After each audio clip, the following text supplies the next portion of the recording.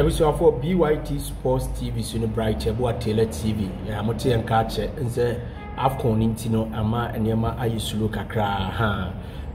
nse ha no updates na most of them a local stories and ye deba na ene ye de nsem kakra esi begu de ama e de afa glassing Awako versus Hearts case enne ba so ene Francis Adjetey and so odi ane so be subscribe di ama me e BYT Sports TV bright ebo Taylor TV na wa subscribe di ama me here leave your comment ni enken kan fama na dia ba ko so ne se ene mo amu pe bet atwa de bia ye bi mu group ma at least anwene ko nya na cash out no yi no or de atono kakra bi or 50 cedis unya 600 cedis a uyi a wanya mfaso 550 na ade bo ni twen honhom matches no so no mostly ebe say kra na aka be 2-3 matches in the same cash out no there and no na manfo yi pa anti 0241 96 0066 0241 96 0066 o chat me na ye do aka group no o dey say I want to join the group message no link na na say mo am Telegram mo at Bright Taylor o send message a me do be wuram na bibia so ay kama Twitter so ye Bright ebo Taylor na say at Bright Taylor na ya ade na bibia so etima koso nyame adoma Hearts nsem na maka se me dey ba na phobia ene nyame adoma weekend Hearts bobo friendly match omene Gamba All Blast obekaya All Blast nche na mkrane Hearts boy ya da 2019 so Hearts show moje ajewa oba ahima abena ajewa Memorial Cup na sa match ne ba so duru Joseph Iso Michel Saponisi 2 goals to the Hearts J Cup no that time Ken Grant na ne coach Hearts ne omode nsisa to akoma friendly match baso between Hearts and All Blast and so ewo honum ti ya na makope bi ahwe na bibia so atima koso na crowds of folk wo no enu na eye player status committee tinase na Hearts of folk nsem mienu ene wa apono so ho na obekai say Hearts of folk ene Awako last season Awako entimi ambo league amfa ma crowds of folk ewo honum enso na Hearts etwa ne ka na Awako monthly salary 13,000 Ghana cedi 130 million a month and na Hearts of folk e de ma glassing Awako na before Awako rule no Francis Adjetey eso ye boy a no kuma se airborne awudu team and okọ Tama youth Hearts of folk sign na eno so rule ne ko disciplinary committee aso ye na Adjetey case ni say na tie asana ma ba Awako nsem no so Hearts of folk kire se time omuma brante no offer so me join team no na Hearts of folk ISCD and I exhausted omo eye professional player registration no on set is abrochiri na also put me register if you are 25 players after 25 put me register youth team players at the county say drum regular players na prepare one you side under 20s under 17 no put me the player bia be shim e be league ni bi di ma enti ekoba na sana na ese boa ma sa youth development so koso enti no sa players register as amateur players enti Francis Adjetey no 26 years no he say 26 time Hearts in fan now Francis Adjetey Hearts entimi register as professional player omo register as amateur player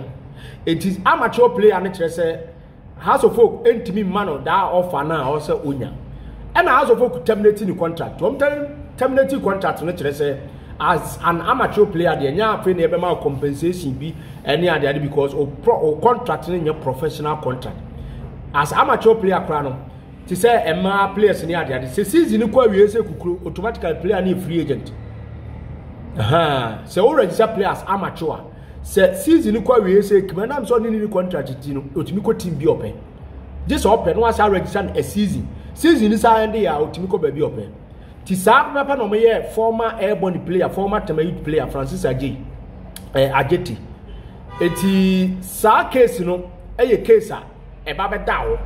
ama eno so no FNC say according to ruling by this committee no say enya dia Francis Adjetey has register no from Tama youth no enya dia contract mu no ehyem anasa omo a copy of contract e wo GF ho etinya dia ometima track case ni so onzo register player bia system no TMS no o register player na the contract anu no one o upload the mass system ni bi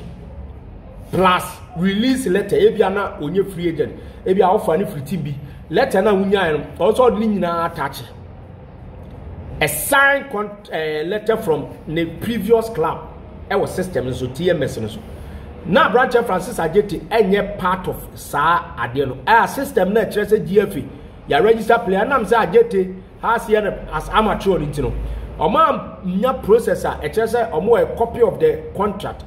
between us and the boy no a signature nti omo track case ni so enye yi aya asem kese party Adjetey Francis has full case no empanifo de tonchen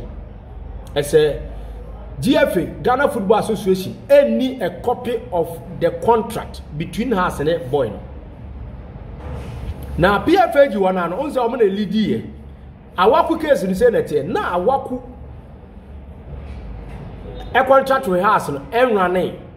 nti na Awako busumi bia has am register no but has twa no ka 130 million cedis 13,000 Ghana cedis na no na e ba say omo terminate contract no Awako ni ne agency ni ne management ene eye house of company for tenase Mr. Akambi mu nyina wo mbi ene omo de to omo nim say bo yentimi no ntina bi Tiama 3 months salary 130 million na wojin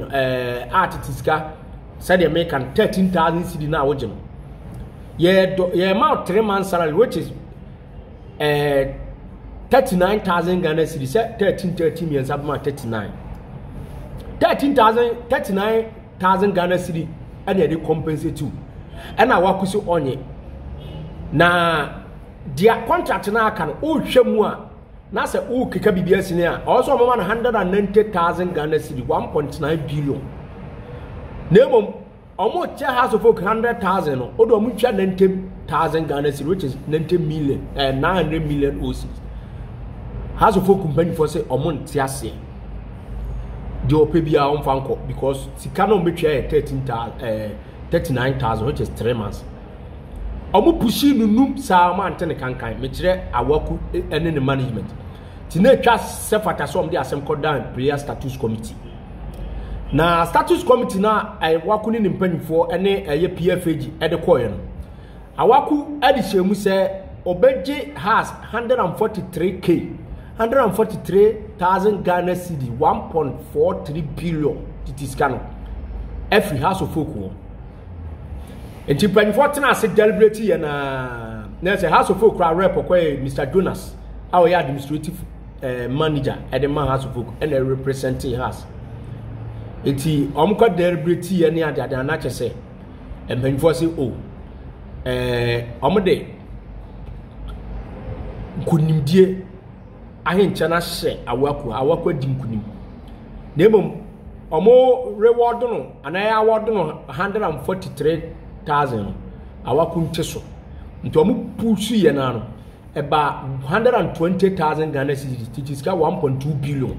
ana ya award Awako nti ha so folk betwa 1.2 billion ama glass na Awako mba yivo kazenka Awako ni asenset na nka bia on to aso mo Awako si da bi owie nti ses carry or did the free house of folk nsem nti 143k ni de this in no this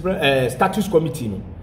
omo si there bi player status committee say omo entwemre chekaka na eniamantim ko nti player status committee a rule say has intua 120,000 Ghana cedi tiska 1.2 billion cedi old currency and from Glaxon Awako you see Awako a free agent or a free player obetima ko baby anemu has intua sense can we any de kopie mu enra e wo status committee a the name of PYT Sports TV Bright Ebu Atele TV. Don't forget to subscribe with your mama. Na ya group channel you together. Na bibi aso ti makoso nti e story a ye de e ma e wa ha. Don't forget to subscribe. Don't forget say obe chat mo am pe bet na 0241 96 0066. 0241 96 0066. Ya de beka WhatsApp platform. Na ye also to my airdrop ya so nya bi atwa. Ya kra mu nyina ye damas.